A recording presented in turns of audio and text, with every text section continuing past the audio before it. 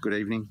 I'd just like to ask the Morrison government why they'd like to cause so much tension with our largest trading partner, China, why they'd like to cripple our economy and cause mass unemployment for the country and destroy four of our biggest sectors, education, tourism, mining and agriculture.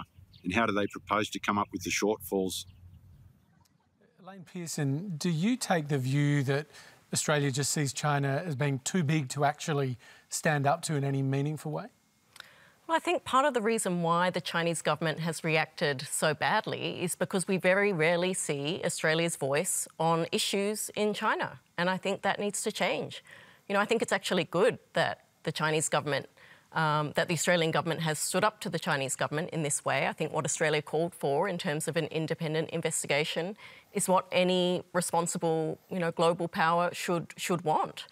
And so, I understand from the questioner that he's frustrated that, this seems like, missteps on the part of the Australian government. But I think let's be clear about where these missteps originated and why we're in this predicament, and that's because of the mishandling of this crisis in China. But I suppose in many ways this is a question about whether Australia can afford to do it. I mean, this is our largest trading partner.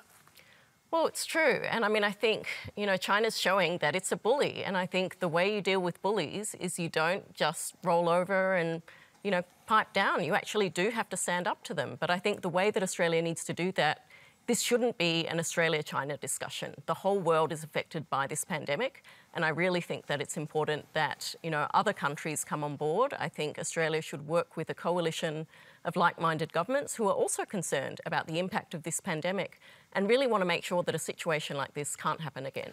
Michael Fullilove, is it clear where Australian business stands on this particular question? Because obviously the role of Twiggy Forrest over the last week has been somewhat central. Kerry Stokes, the billionaire from Western Australia, has also taken a fairly strong position supporting Chinese interests. Is there a split here, not just between Australia and China, but between the Australian government and the business community in how to deal with China? Well, it's a free country in Australia, unlike China. And so Mr Forrest and Mr Stokes are able to put their, they're able to put their arguments forward. And I don't think we should demonise business leaders. I think they have a legitimate case to make. And I think Tim's right that Australia has strong economic interests in getting the relationship back on track and maintaining a good economic relationship. But one thing I think it's important to remember is that it's in China's interest that the relationship get back on track as well, because we supply many of the resources that fuel China's economic growth. It would be very costly for them to switch long-term suppliers. And also, not only are we economically interdependent, but we're politically interdependent. And as Elaine says, the world is watching how China behaves towards Australia here. So we often think that we are the ones who are vulnerable, but the truth is that both Australia and China depend on each other economically and politically. So what then is the case that Australian business leaders like Twiggy Forrest, like Kerry Stokes are actually making? I mean, some of the comments from Kerry Stokes are defending China's right and Asia's right to have wet markets. Well, look, I'm not here to defend what Mr Stokes said on wet markets or wildlife markets. I would say that business leaders have a view to put, and it's important that they be able to put that view.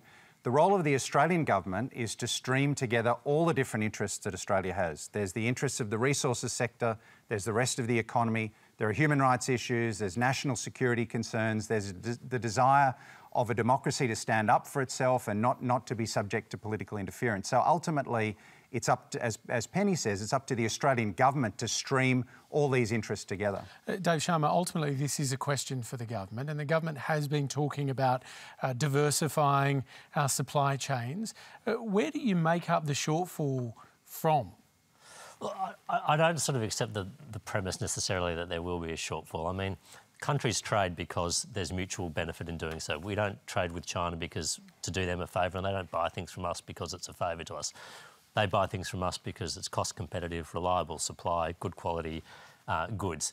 If you look at China's import mix, for instance, the three countries for whom they import the most goods are the Republic of Korea, South Korea, Japan and Taiwan. Now, not three countries with whom you think China normally has good relations, but they trade with them extensively because it's in their interest to do so.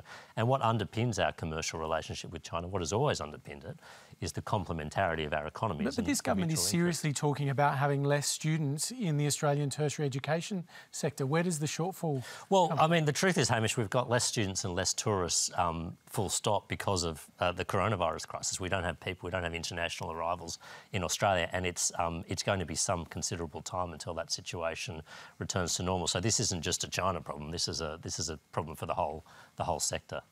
Penny Wong, do you accept that there isn't going to be a shortfall necessarily? Well, I certainly think our economy has taken a huge hit from the pandemic, and a number of our export industries will continue to take a hit. Obviously, tourism is one of them. I think the international education sector is a major problem. It's, I think, our fourth largest export industry. The government hasn't paid sufficient attention to it. Some of the comments of Mr Morrison telling people to go home, I think, have not sort of boded well for the long-term health of that sector. So obviously that is an important sector of the economy. But I think that the broad issue is this: we have to protect and promote Australia's interests, and we have to be prepared to assert those interests, and we have to be resilient in the face of a response that is negative when we do so. We have to make sound judgments about that.